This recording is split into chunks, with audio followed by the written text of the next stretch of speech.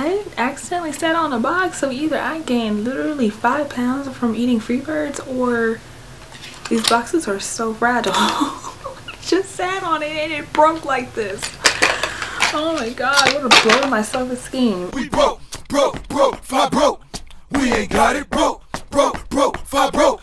We ain't got it. Hey y'all, welcome to the first broke girls haul.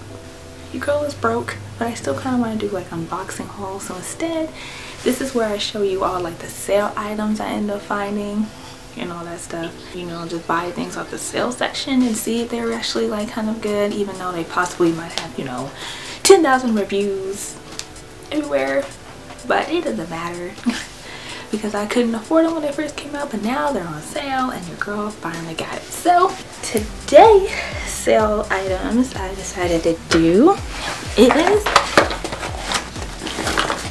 mess. It's from Michelle Phan's collection. What happened was that she actually ended up closing and is rebranding the makeup collection and the site and everything, I think around December or so. So what she did is I went on Instagram and I saw her story, right? And she was like, there's a 75% off sale on the site. Everything's going, so we can happily, you know, rebrand and put a new collection out and all that stuff. And I was like, okay. So her stuff is really expensive. Like most of this, I think this range from a good probably like 15 to about 30 something dollars. And the thing is, my total came out to about 130 and it went back down to about 40. Can I spend $40 on probably almost $148 worth of makeup? The answer is yes. Duh. I'm not sure the site's back up yet, but I'm pretty sure that you can't really get this stuff until, well, ever. I'm just here to show it off because, you know, that's what hauls do. You show off what you got when you know you can't afford it. I have high hopes for Michelle Phan. I have high hopes. So let me put my foundation on real quick. I guess I don't look any different, but I did put foundation on. Cherry Primer by Her Candy. It was like the $1 in a $1 bin in Walmart. And Covergirl Ready Set Gorgeous foundation. Next respects. And if I sound out of breath, I'm sorry. I just ate Freebirds. So the first thing I'm gonna use is the Love Me For Me Flawless Finish Powder Compact. And I will not lie, I cheated. I opened it. I'm gonna act surprised. Ooh. I really like this packaging. This is worth what price this was. I don't know, was it like 20 something dollars, 28, 30 something? It was worth the price. I'm glad I got it 75% off. And this is what it looks like when it's open. Look at that. Oh, look at y'all. You're looking mighty fine. You're looking cute. Messy room. Look at all that. Look at all that. I filmed a makeup video yesterday and I still haven't cleaned up. Oh, look what I can show y'all. This is my BTS wall.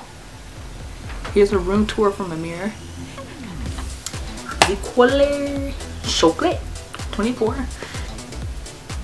Yeah, it looks like it could be my shade. Just gonna dig right on in and got it down there, and I'm gonna put it under my eyes. See what that looks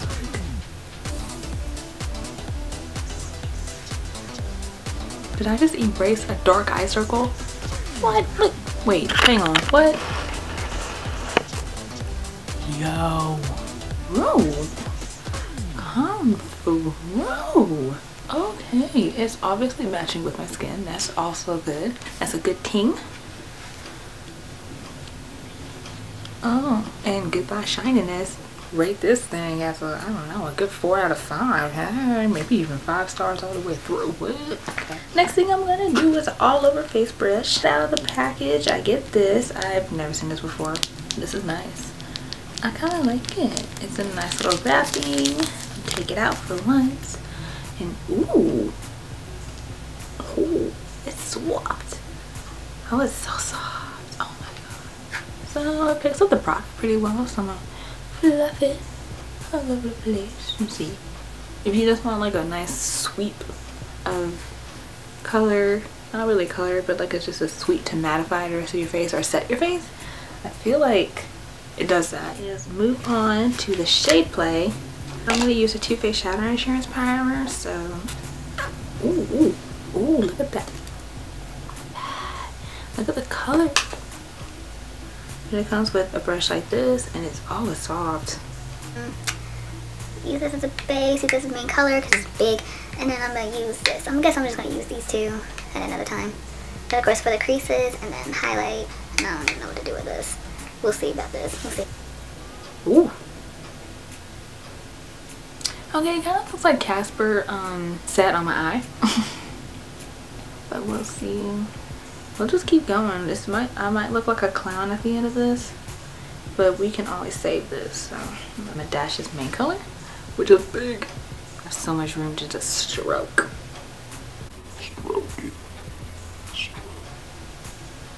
Oh, these shadows I'm not gonna fight with. There's a lot going on, so I'm just gonna take this opening brush. This is cute. This does look like middle school makeup right here. These are really pigmented. I'm really happy to hear that. You say that.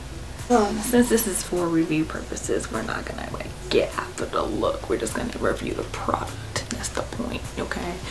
I can't be doing what these other makeup people be doing over here, like sitting here doing like whole looks while we're reviewing a product for the first time. And I'm like, how do you do this? Because I just did this and this doesn't look right. This looks like I just graduated from 6th grade.